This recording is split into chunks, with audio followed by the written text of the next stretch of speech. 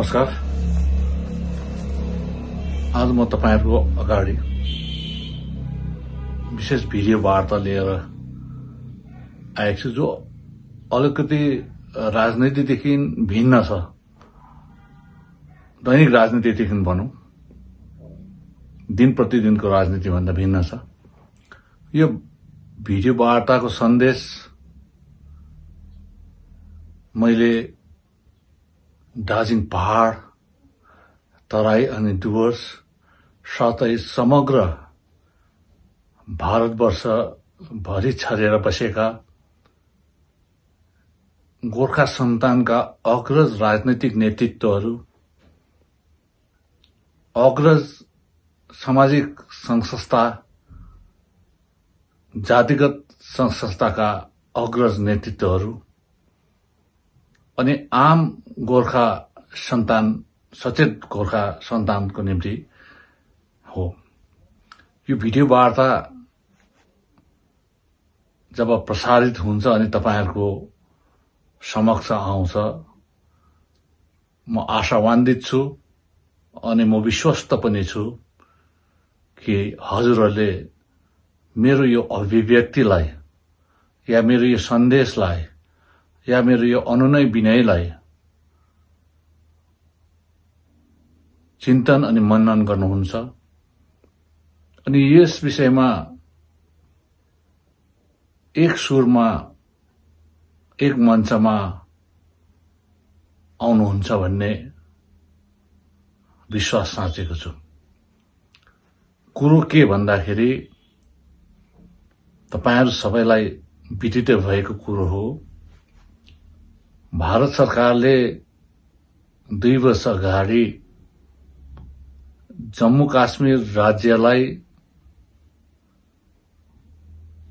3 भागमा विभक्त गरे। जम्मू एकपट्टि, काश्मीर क्षेत्रलाई अर्को अनि लद्दाख, लेह र कारगिललाई लिएर अलग। अनि आज म उनै लद्दाख, लेह र कारगिल जसलाई केन्द्र शासित प्रदेश बनाएका थिए, यिनै विषयलाई अगाडि राख्न चाहन्छु अनि हाम्रो समस्या अनि मुद्दासँग जोड्न चाहन्छु। गत 4 तारिक डिसेम्बर 2023 को दिन भारत सरकारले भारतका गृह मन्त्रालयका वरिष्ठ अधिकारी श्री नित्यानन्द रायज्यूको चेयरम्यानशिपमा लद्दाख र लेहमा भइरहेको आन्दोलन, जो कटिङ्ग्यानी जाडो थियो, -9-10 डिग्री थिए, त्यहाँका आम नागरिकले आन्दोलन गरिरहेका थिए। यिनै विषयलाई लिएर दिल्लीमा पुनः त्यो तारिक दोहोऱ्याउन चाहन्छु। 4 तारिक डिसेम्बर 2023 को दिन गृह मन्त्रालयले बैठक डाकिएको थियो। बैठकमा people's movement for Ladakh for 6th schedule नामकरणले स्थापित एक संयुक्त मञ्चका प्रतिनिधिहरूले भाग लिएका थिए। त्यस बैठकमा उनीहरूको माग, उनीहरूको डिमान्ड, 1 नम्बरमा स्टेटहुड फर लद्दाख, अर्को inclusion of Ladakh for 6th schedule, अर्को थियो exclusive inclusion of Ladakh in public service commission, अनि अर्को थियो कि public representative for parliament and Rajya Sabha. यो 4वटा मुद्दाहरूलाई लिएर उहाँहरूले बातचित भएको थियो। अनि त्यो बैठक र त्यो बातचितमा त्यो बैठकले एउटा निष्कर्षमा पुगे कि आन्दोलनकारी प्रतिनिधि मण्डललाई यो जनाइयो कि तपाईहरुको जुन मागहरु छ, 4 वटा मागहरु छ, सो तपाईहरुले संयुक्त रूपमा लिखित रूपमा आउँदो दिनको अघिल्लो बैठकमा लिएर आउनुपर्छ भन्ने उहाँहरूको माग भयो। मतलब आधिकारिक रूपमा भारतको गृह मन्त्रालयका प्रतिनिधिले आन्दोलनकारी प्रतिनिधि मण्डललाई जनाइयो। फलस्वरूप हिज 19 तारिक फरवरी 2024 को दिन भारत सरकारको गृह मन्त्रालयको आधिकारिक बोलावटमा भारतको गृह मन्त्रालय नर्थ ब्लकमा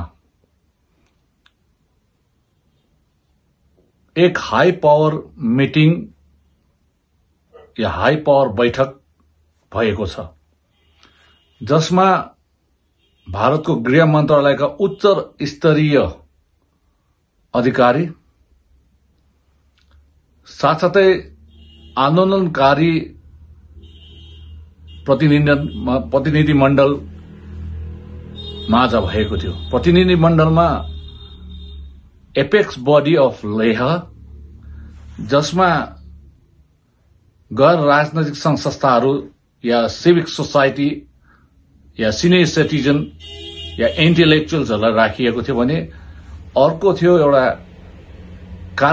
कारगिल डेमोक्रेटिक एलायन्स। यसमा चाहिँ विभिन्न राजनैतिक दलका नेतृत्वहरू थिए अनि संयुक्त रूपमा यही एपेक्स बडी अफ लेह अनि कारगिल डेमोक्रेटिक एलायन्सका प्रतिनिधिहरू माझ हिज नर्थ ब्लक गृह मन्त्रालयमा बैठक भयो। बैठकमा लिखित रूपमा 4 तारिक डिसेम्बर 2023 मा जुन बैठकमा राखिएको मागहरूलाई लिखित रूपमा बुझाइयो, जसमा फेरि म दोहोऱ्याउन चाहन्छु स्टेटहुड फर लद्दाख अनि लद्दाखलाई 6 शेड्युलको मान्यता दिनुपर्ने, पब्लिक सर्भिस कमिशन लद्दाखको निम्ति छुट्टै राखिदिनुपर्ने अनि राज्यसभा र लोकसभामा उहाँहरूको जनप्रतिनिधिको संख्या बढाउनु पर्ने। यी 4टा विषयमा हिज भयो र हिजोको मिटिङ पश्चात गृह मन्त्रालयको आदेशमा एक सब कमिटी बनिने भयो अनि सब कमिटी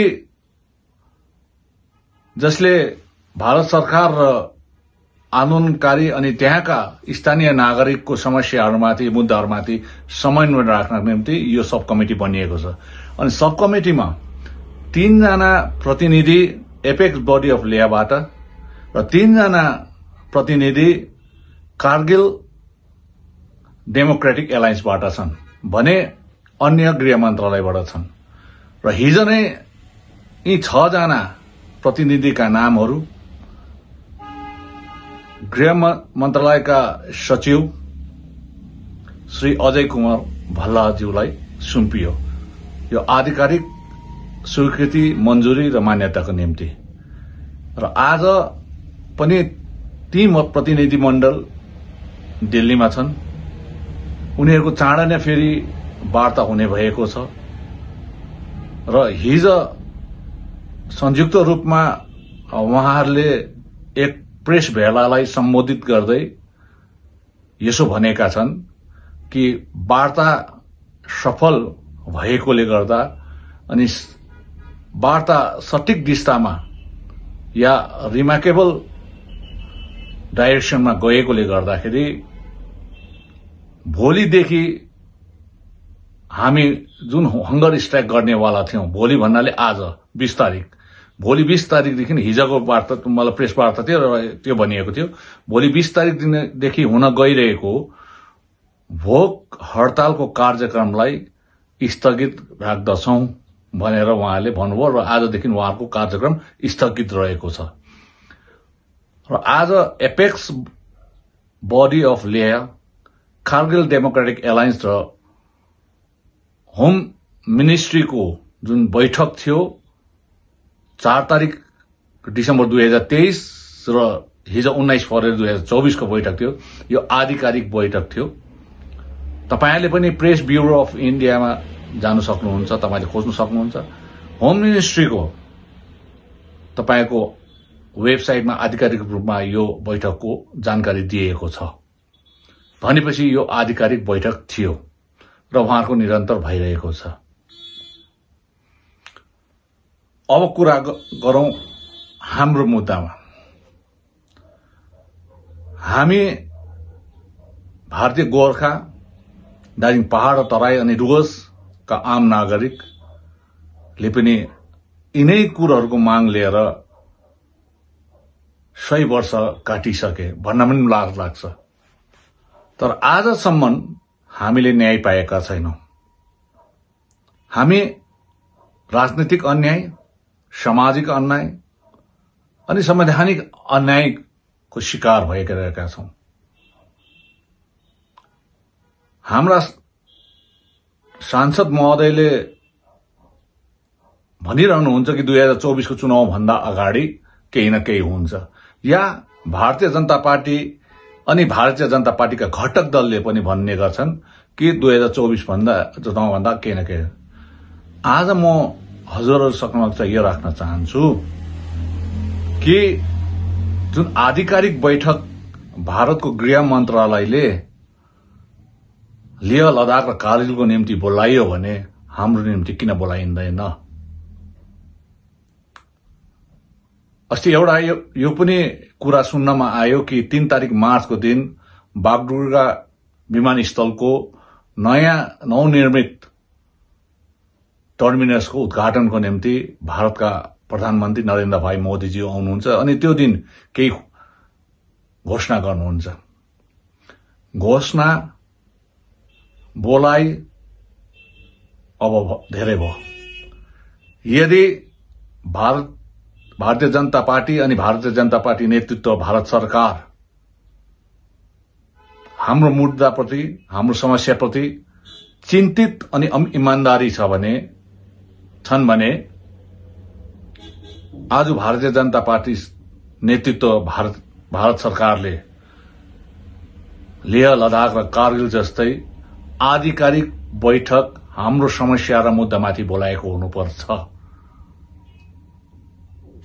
हामीलाई किन अवहेलना गर्छन्? यो प्रश्न भारतीय जनता पार्टी सरकारलाई म गर्न चाहन्छु। र आज म तपाईहरुलाई के भन्न चाहन्छु भने हाम्रो सांसद महोदय भाइ राजु विष्ट अहिले घडी दिल्लीमा हुनुपर्ने थियो, जबकि कारगिल, लेह र लद्दाखका सम्पूर्ण जनप्रतिनिधिहरू आज दिल्लीमा छन्। तर हाम्रो जनप्रतिनिधि सिलगढी तराईमा घुम्नमा व्यस्त छ। र आज म भाइ राजु विष्टलाई, सांसद महोदयलाई म भन्न चाहन्छु, तपाईले यस विषयमा कुन दृष्टिकोणमा हेर्नु भएको छ? हिजोको डेभलपमेन्टलाई तपाईले पहल गर्नु चाहनुहुन्छ या गर्नु चाहनुहुन्न? भारतीय जनता पार्टीका नेतृत्वहरू जो दार्जिलिङमा छन्, कालिम्पोङमा छन्, सिलगढीमा छन्, तराई र डुवर्समा छन्, उनीहरूलाई पनि म प्रश्न गर्छु, उहाँहरूलाई पनि तपाईहरु किन मौनतामा बस्नुहुन्छ? तपाईहरुको मौनता के को लागि हो? किन चुपचाप बस्नुहुन्छ? अनि भारतीय जनता पार्टीका घटक दलहरू पनि किन चाप सृष्टि गर्दैनन्? यो प्रश्न छ। मैले आज विरोध गरेको होइन, त भारतको नागरिक जो अन्य प्रान्तमा छन् उनीहरूको निम्ति आज भारत सरकारले नोटबुकमा बैठक बोलाउन सक्छ भने हामी पनि भारतीय नागरिक हौं, हामी पनि भारतको मानचित्रभित्र पर्छ र हाम्रो लागि किन बैठक बोलाउँदैन? यो ठूलो प्रश्न छ। र अन्तमा म के भन्न चाहन्छु भने यो प्रश्नहरू उहाँहरूलाई जो जिम्मेवारी व्यक्तित्वहरू जसलाई दार्जिलिङ पहाड, तराई र डुवर्सले आफ्नो भारी मतले जिताएर आफ्नो आवाज, हाम्रो मुद्दाको आवाज, हाम्रो समस्याको आवाज बुलन्द गरोस् भनेर पठाएको थिए। उनीहरूलाई यो प्रश्न म राख्दै फेरि अन्य हाम्रो राजनैतिक दलहरू छन्, गैर राजनैतिक संस्था, सामाजिक संस्था, जातिगत संस्था छन्, उहाँलाई अगावै मैले अघि मेरो यो अभिव्यक्ति सुरु गर्दा नै मैले सम्बोधित गरिसकेको छु। उहाँहरू सबैलाई म के भन्न चाहन्छु भने जसरी आज गैर राजनीतिक संघ संस्था, सामाजिक संस्था, सिभिक सोसाइटी, जातिगत संघ संस्थालाई लिएर लेह, कारगिल र लद्दाखमा एपेक्स बडी अफ लेह बनिएको छ। तपाईहरुले पनि अब एपेक्स बडी बनाउनु आवश्यक छ। साथै जति पनि राजनीतिक नेतृत्वहरू छन्, राजनीतिक दलका छन्, उहाँले पनि कारगिल डेमोक्रेटिक एलायन्स जस्तो हाम्रो एलायन्स बनाउनु जरुरी छ।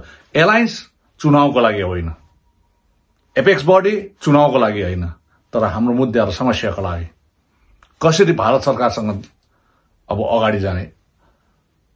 र यसमा तपाईहरुले देख्नुहुन्छ एपेक्स बडीमा पनि कोही पनि लाई लिडरशिप दिएको छैन,